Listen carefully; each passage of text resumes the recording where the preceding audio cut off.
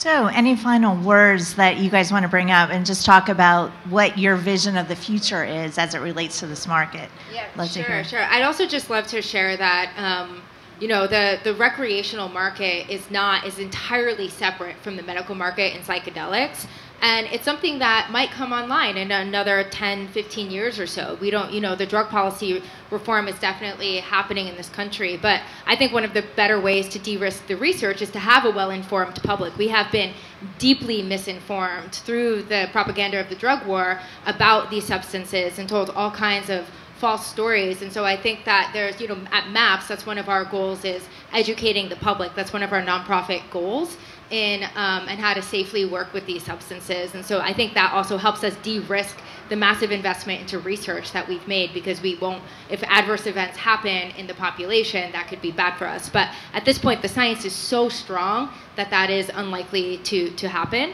And then just in terms of the vision for the future, I imagine all kinds of care clinics emerging in all small towns and communities across the country, where people can get not only psychedelic assisted therapies and treatments, but other kinds of complementary healing modalities. We haven't really touched on what some call transformational technologies, or spirit tech, or wellness and meditation, and all these other complementary integrative services and treatments that can really help a person once they've had these great, some call it an awakening or epiphanies through the use of psychedelics, to help them land and integrate. Integration is such an incredibly important part to these experiences, and that's another huge kind of sector of this industry that we didn't really touch on much today. But I can imagine these culturally competent, relevant healing clinics all over the country that are serving their communities in many formats, where people can come together. We're doing a group therapy research right now out in Oregon,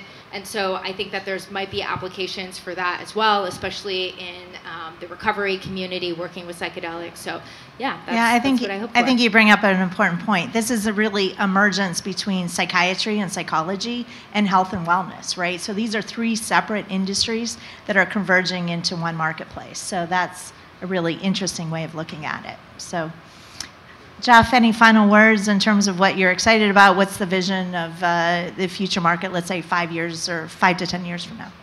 I think that we're looking at a vista where there are going to be new tools available to a field that has been desperately in need of those new tools. And so I'm excited that there will be many different flavors. I don't think there's going to be one treatment. I think there will be many. And I think that there are so many niches and ways to think about it, from, again, low dose for anti-inflammatory effects to medium dose for kind of softer effects, even to the high dose for PTSD and for kind of full transformation. But I think also, I feel personally, I'm so all in on this, the dedication. It's a very specific mission-driven field, and the people that are in it see the potential. I think, if you are looking at trying to do impact investing, this is a field where you will make a big difference. A lot of companies need help to get to the finish line, and it will be also a nice return. So I think it's a win-win at so many levels. Yeah. I think Saad has already shown that with his 400% return. So can you tell us a little bit about your final words, and Sure. and also why do you think you got that kind of a return? I mean, just give us a view into, the financial part of this as well. Well, luck and skill. Let's just say, don't know what percentage is luck, what percentage is skill. We tend to do well, but, William Blake in A Marriage of Heaven and Hell has a wonderful line that was the title of Aldous Huxley's book as well, which is that if you cleanse the doors of perception, then one would view reality for what it is, which is infinite. And I'd love to see a point in time in the future where we can talk about getting a reset, because that's what many call it in the industry, where you inhibit the inhibitor, and it allows you to solve your problem because you're looking at it from a different lens now altogether, or more lenses, I should say.